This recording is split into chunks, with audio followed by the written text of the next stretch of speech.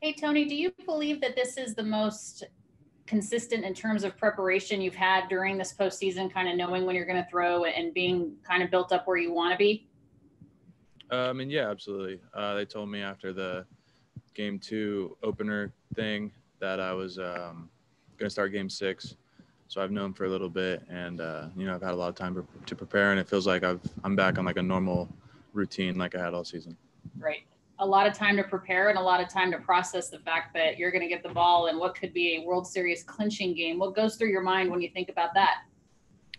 Try not to put more pressure on myself than there already is. I try to go out there and throw the ball the best of my ability, and nothing changes tomorrow.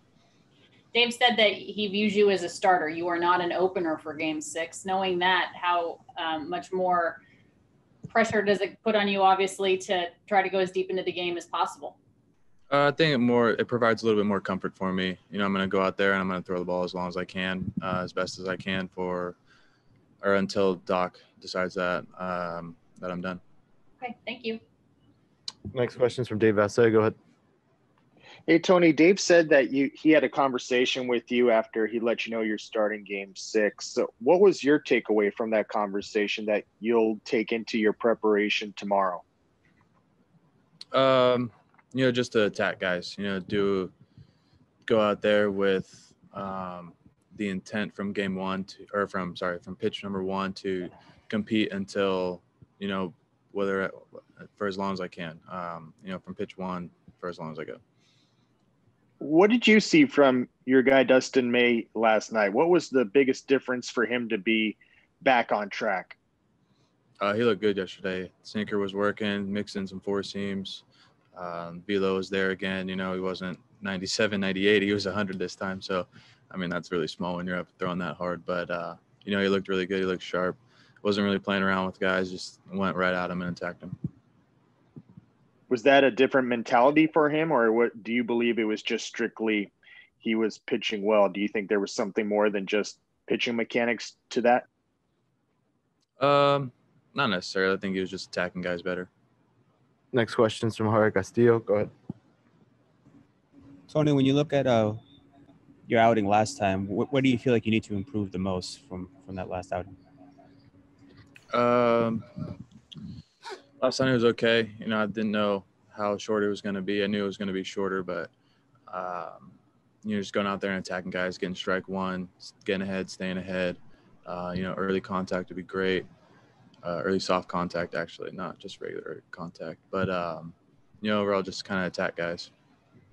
Did you learn anything from that first start you had and just pitching in the postseason, like an actual start and the adrenaline and all that stuff? Yeah, absolutely. Every outing I've had this postseason has been a learning opportunity for me. It's all new. It's on a much higher stage than the last time I was in a postseason. Just kind of controlling the emotions and, still competing. I couldn't help but notice that you ditched the neck gaiter last time you were out there. Was that why'd you decide to go without it? Just switch something up, see if it'll work. You're going to keep that or not have it next time, tomorrow? I don't know. I haven't decided yet. Thank you. Next question is from Bill Plunkett. Go ahead. Yeah, Tony, when you say you were told after game 2 that you were pitching game 6, what does that do? What is your routine? When did you throw a bullpen? How do you go through scouting reports? How do you prepare when you know you have 5 days? I didn't find out until after the game, so I had prepared to between game 7 of last series to game 2. Didn't really have time to get like a lift in, so I took my lift on that day, the day that I threw the opener day. And then after the game, they told me, so it's like, all right, now like my routine has changed a little bit, but with the extra day, it worked out nicely. Took the next day off and then got my 2 lifts in. My bullpen on would have been game 4, I believe. Yeah, game 4, and then ready to go for tomorrow. You say the phrase opener thing with kind of a little bit of an attitude. How difficult is it for a guy who's been groomed as a starter to make that adjustment? No, it's kind of not that it was in a bad way. It's more of like I knew I was starting that day. I just didn't know how long I was going. So it's kind of turned into an opener role. And if we had gone back and told you in July when you were going through some difficulties that you'd be pitching possibly the last game of the World Series, how crazy would you have thought that was? I would have been excited for sure. I would have thought that all my hard work and want for progression to okay. Next question's from Tim Brown. Go ahead. Hey, Tony, after a month, you are going to be released from the bubble in a few days. What is the thing you're most looking forward to doing? I haven't really got that far, honestly. Priority number one is get my work in today, and then priority number two is go out there tomorrow and throw the baseball. You haven't thought I want to go get this burger, or I want to go sit in the shade somewhere? Nothing like that? Not yet, honestly. Priority number one is taking on that championship. Okay, man. Go get him. Next question is from JP Hornstra. Go ahead. Tony, would it be fair to say that from July until the end of September, you were more or less on an every sixth day schedule, whether it was in the majors or at the alternate site? Yeah, pretty much. And when you go from that to whatever it was that you were or were not able to do these first 3 weeks of October, how do you think that translated to what you were able to do or not do in the games that you pitched? I've always just tried to be prepared for whenever I get the ball. So it doesn't really matter if it's 6-day rotation or whatever. It's just finding that routine in between outings. You don't think, though, that the sort of irregular lifting that you referred to or the between starts throws caused any trouble for you? Not necessarily. No. Okay. Thank I you. got time for one more. Go ahead, Skylar Dixon. Tony, have you noticed any difference with the limited crowd in terms of noise, atmosphere, et cetera, between the LCS and the World Series? There's definitely more Dodgers fans here now for this series than there were in the LCS, that's for sure. But overall, it's just, it's a little bit louder. The exciting moments are a little bit more exciting, and it's just a fun atmosphere. Did you think much about, before you got a chance to play in front of fans, what that might be like, what the sights and sounds would be like, and how the reality compares to what you expected? I mean, we had fans last year, it's just kind of the same thing. It's just a little bit quieter. Appreciate it. Last one's from Ken Davidoff. Go ahead. Tony, you said they told you after game 2 you'd be starting. Were you curious at all these last few days whether they would go to Walker on 3 days just because of his experience? I'm sorry, what was the question? Just were you curious at all whether they would go to Walker tomorrow just because he's more experienced than you are? Not at all. Okay. Thanks, Tony. Were you making fun of your buddy there doing his interviews, Dustin? Yeah, we had a little chuckle at the end. Yesterday, Clayton Kershaw said Dave told him prior to that 6th inning there was a plan that he was going to face 2 batters and take him out. What about for you? Was there any sort of conversation that he had with you about who you were going to face? Not before the game, no, but I went into the 6th inning knowing that I was going to get Marco. After he got the 2 quick outs, I was like, I don't know if I'm going to get him. And then they stuck to the plan, and I went out there. There wasn't a necessary pitch count. Dave had just said 2 batters. So when he did come to you and say, all right, you're going in for Margot, what was the level of surprise for you?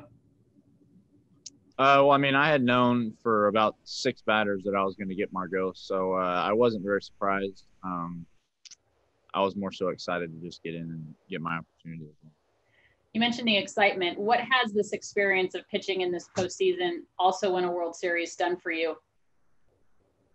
It's just opened up my eyes to the amount of focus that guys put into the postseason and the amount of skill that everybody has. I mean, they come out and they give out their best opportunities every night, and they match up very well against us. So it's been a very exciting series so far.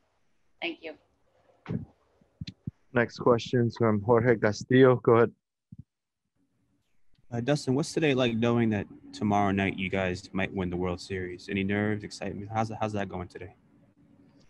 No, I'm just trying to keep a level head. I mean, being able to win a World Series is very huge, but the job's not finished yet. So we got to get there, and we got to win tomorrow. We got to win tomorrow. So we got to wait till tomorrow to get out there and go do it. Any plans in the bubble today? No, not for me. Just kind of relax and get my work in here at the field, and then get a good night's sleep. Thank you. Next question is from Tim Brown. Go ahead. Dustin, when you get out of the bubble after a month, what's the one thing you're most looking forward to doing? Well, I just bought a house, so I'm gonna have to furnish it. So that's what I've been kind of thinking about the whole time. So that's about it. Where's that? It's here in Texas. Great. Enjoy it. Next question is from Claudia Agestro. Go ahead. Hey, Dustin, I know you guys don't want to think about a game 7 at all, but how anxious are you guys to be done with the series after living in this bubble this season? I mean, I don't think we're anxious to be leaving. I mean, we're just excited to be here, to have the opportunity to play in the World Series and be able to have a chance to go home with some hardware. I mean, we're super excited for it. Next question is from Bill Plunkett. Go ahead. Dave said that he had a little talk with you yesterday before the game, and he thought the biggest difference when you got to the mound was you weren't as amped up and you weren't overthrowing. What kind of adjustments did you make? What did that conversation feel like? Well, I just had to make some mechanical cues in my delivery to kind of smoothen it out and get back to the norms. So, I mean, last night I definitely felt more normal and more composed, I would say, throwing ball. Can you look back at those other outings and kind of recognize that you were a little too excited? I mean, not really. I mean, I don't necessarily wouldn't say I was too excited. I mean, my delivery was out of whack, so it was kind of throwing kind of everything off. So I just wasn't executing pitches. Thanks, Dustin. Next question from Tyler Kepner. Go ahead. Yeah, Dustin, if they need you in game 6, on 1 day rest, how crisp, do you feel your stuff would be? Because it was electric last night. No, I mean, like I said earlier in one of the interviews, I bounced back pretty quick, so I should be ready. And who is that on your shirt? Is it a Brooklyn Dodger guy? It looks like. I honestly have no idea. I just like to wear it comfortable, so that's why I wear it. Okay, thanks. Next question's from Brooke Smith. Go ahead. Hey, Dustin, going off of Bill's question a little bit. Last night, I don't remember what the exact count was, but it was almost 20 of your pitches, I think, reached triple digits. Is that more of a mechanical adjustment that you're talking about, or is that a little bit just being amped up by the situation? No, I mean, I definitely think it was mechanical. Just being able to sink down to my legs a little more and not just kind of fall towards home plate, kind of drive, definitely allowed me to have more strength going forward. So last night was very well.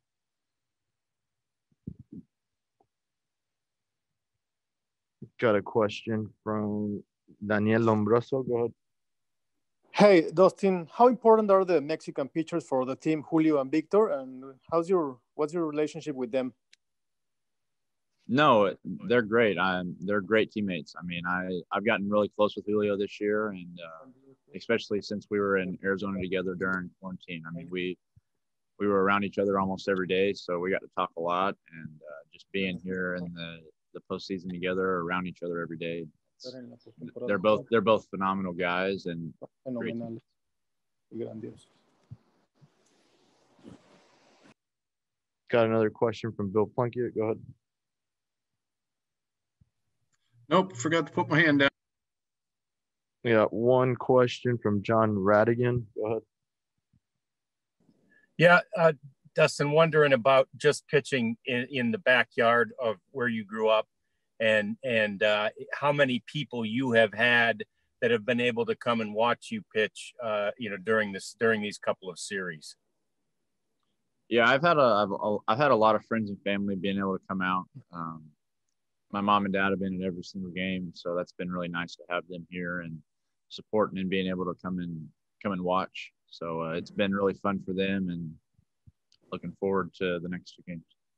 I know in some ways it doesn't feel like, you know, you didn't go to games in this place, but you are in Arlington. You're, you know, in the backyard of where you grew up. Is that surreal? How does that feel to you to be pitching on such a big stage here? No, it's something that I dreamed about as a kid, being here in Arlington, throwing in big games. I mean, I grew up a Rangers fan, so being able to be in the new stadium is pretty cool. Awesome. Thank you. Next question's from Dave Vasse. Go ahead. Hey, Dustin, as close as you and Tony are, how much do you guys talk to each other the night before, you know, one of these type of games? Do you feel like he'll bounce some things off of you? Will you be kind of a good ear for him on the eve of maybe his biggest start? I mean, it really just depends on the day. I mean, some days we talk a lot about baseball, and some days we don't talk anything about baseball. I mean, it's not really anything set in stone with the way that we conversate before a start or whatnot. I mean, we've been throwing pretty much back and forth as starters for 3 years now. So he's going to go out and he's going to do his thing. He's going to dominate. Thank you. I have another question from Jorge. Go ahead. Dustin, how much better of a pitcher do you believe you are now compared to that opening day start? And in what ways do you feel like you're better? I feel like I've become more of a pitcher, being able to mix my off-speed stuff in there more and being able to land it has been huge, especially when I was a starter towards the end of the year. I feel like using that going forward is going to help me out a lot. Thank you. Next question from Skylar. Go ahead. Dustin, you experienced a little bit of postseason last year in a packed stadium. How noticeable is the difference, if at all, with the limited crowd, and how much of a difference, if at all, was there between the LCS and the World Series in this setting? I mean, just kind of touching on what Tony said, I mean, there's definitely more Dodgers fans here. So whenever the things happen for us, they definitely are cheering a little louder. So it's nice to have our fans behind our backs. I got time for one more. Go ahead, Ron. Hey, Dustin, you've had to pitch in obviously some big games to this run, but to get the call in that spot last night, when a game that you guys needed obviously to win and hold a lead, I mean, what did that show you? What did that mean to you that they wanted you in that spot? I mean, it just shows me that they have a lot of confidence and trust in me to go out and get the job done, and being able to go out and execute pitches and close the door behind Kirsch. It's a pretty phenomenal feeling. So excited for the next one. Thanks.